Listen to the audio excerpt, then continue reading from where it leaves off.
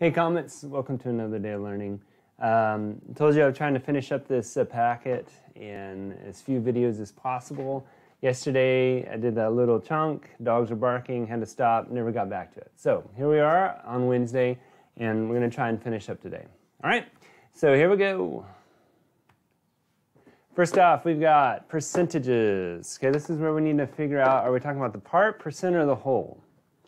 Alright.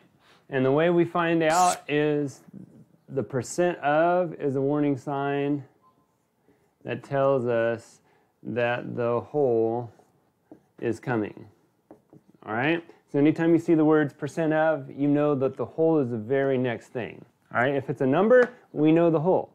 If it's not, if it's an unknown thing, we don't know the whole, and that's what we need to find. Now, that only works if we use this proportion. Part over whole equals the percent over 100. Okay?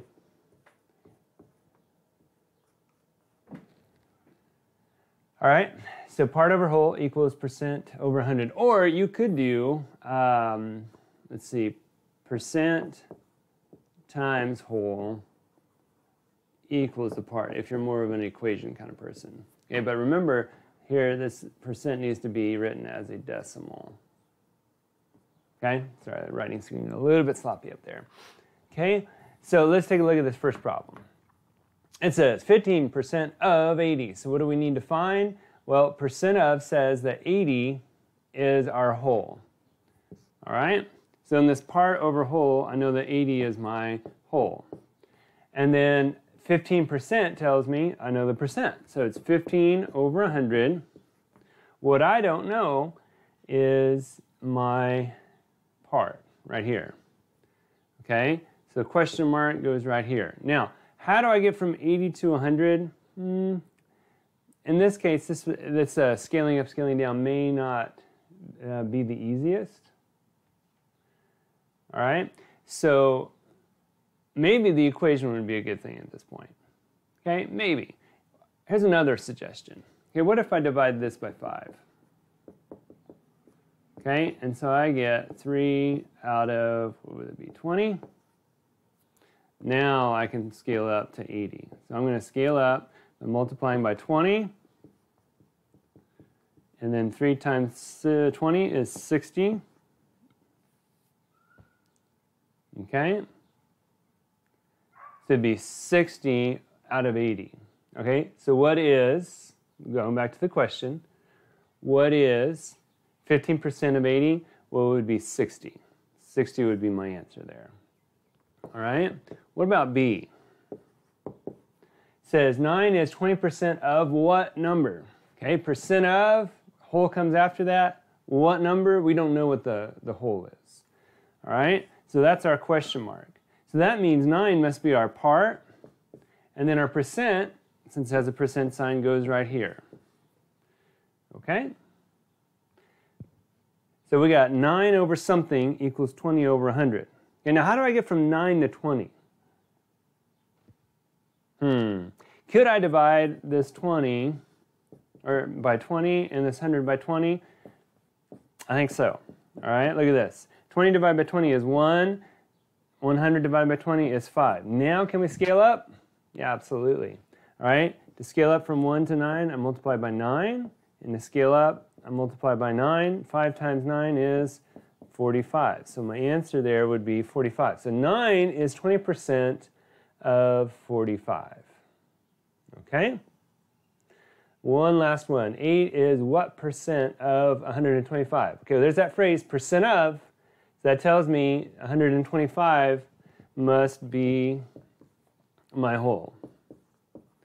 Okay, but is this 8 my percent? Should I put it over here as over 100? Okay, well it doesn't have a percent sign, so no, I'm not going to do that. 8 is my part. So I put 8 over 125. What I don't know is my percent. So I need to figure out 8 over 125 equals something over 100. Okay? What if I divide both by 4? Can I do that? No. What if I divide 8 by 125? What would that look like? Let's try it. Okay, I know that may seem a little bit crazy, but let's just see what it brings about. Okay. Oops, not 1. So I do 8 divided by 125, and that gives me 0.064, which may not seem very helpful. Except we need to multiply this by 100 to get to 100. 1 times 100 would give me 100. Whoops, pressed the wrong button. There we go. See that? So to get from 1 to 100, I need to multiply by 100, which means I need to multiply this by 100. So back to the calculator. I have 0.064 right here. I need to multiply that by 100, and I get 6.4 as my answer. 6.4 would be my answer there. Okay, it is 6.4%. So I want to put 6.4 and then put the percent sign there. Okay, there you go. All right, next section, moving on. Okay, to avoid overcrowding, a local animal shelter has a monthly goal to find 30% of the dogs' homes. If they started with 80 dogs this month and reached their monthly goal, how many dogs were found homes? Okay, so same idea as what we did before. Okay, you're still finding the part, whole, and the percent. And you need to ask yourself, what do I know? Well, 30% here would tell me that's my percent, right? So I'm going to put 30 over 100. Now what I don't know is, do I have my part or do I have my whole? Okay, well if they started with 80 dogs, does that sound like a part or does that sound like a whole? Okay, I think that sounds like a whole because that's the total dogs they started with. We don't know what part they found homes for and what part they didn't find homes for. Okay, that's the part we're looking for. Okay, but we know that 80 was what they started with. 30% they found homes. So we want to find the part that is 30% of 80. All right, so that's how you would get that one started. Okay, do you see the process there? Find the part, find the whole, find the percent.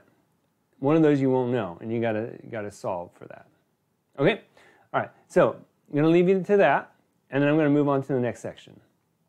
Okay, expressions, solving expressions. Now, like we saw when we went through this packet, they put in some negatives. Okay, we're not going to need to worry about those negatives. Okay, especially not at this point in the year. Okay, we'll do that next year. So on number 1, it says 8x minus 6, and it says to solve for x equals negative 3, negative 1, and 2.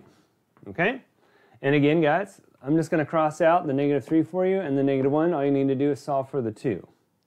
Okay, so what does that mean? Well, I put 2 in for x. So 8, remember 8, or a number next to a variable means to multiply.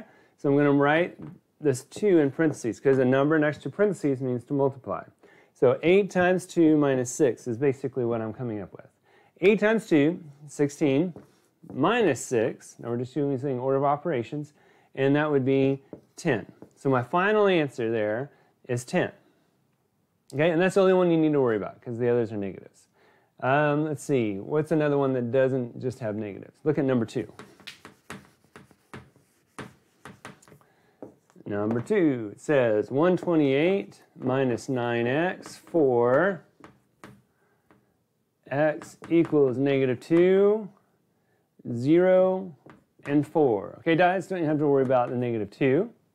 All right, but let's try the 0 and let's try the 4. Because I want you to see that you can get different answers, right? Because depending on what x is, the final answer is going to be different.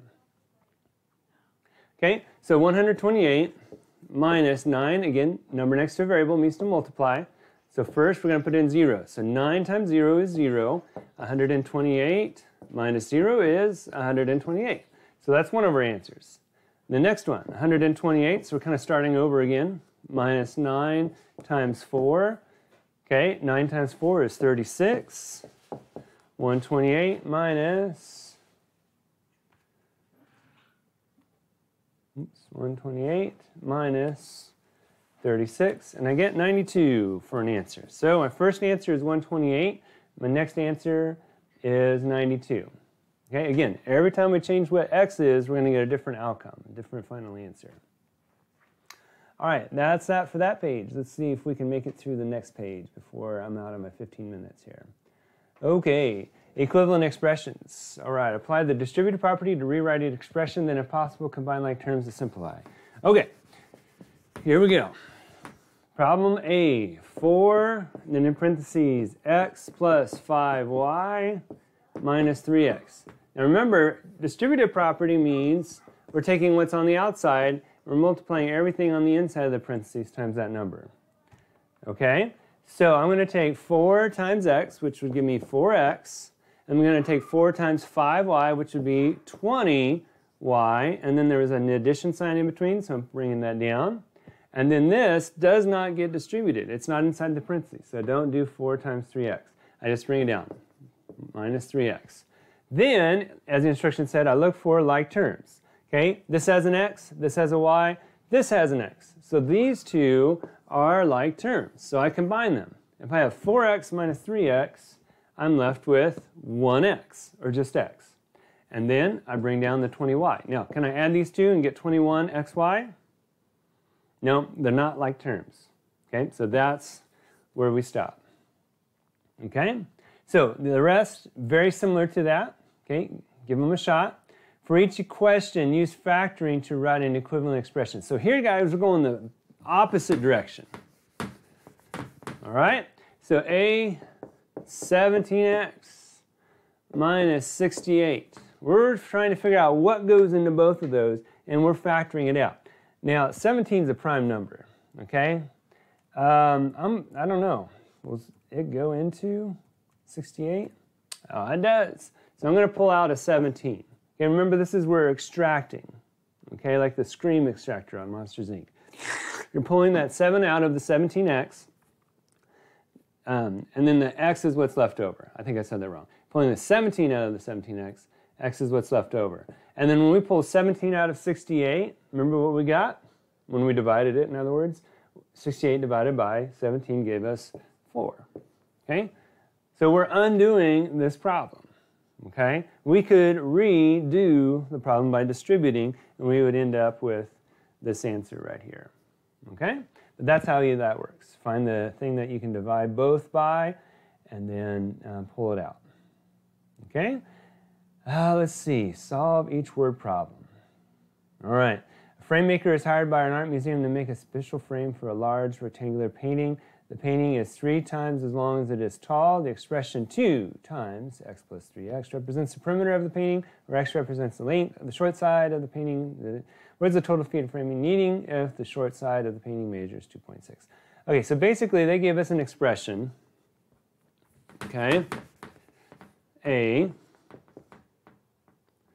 and then they're telling us what x equals, okay, where x equals 2.6. So this is a little bit like what we did just up here, right, in this section. Just now we have a different kind of number.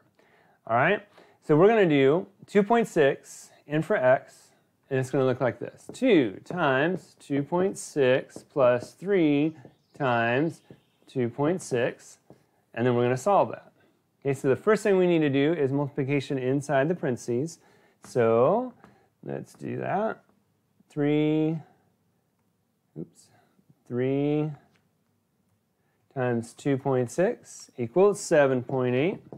We're still in parentheses, so I need to do the 2.6. I'm going to add that, plus 2.6. I get 10.4.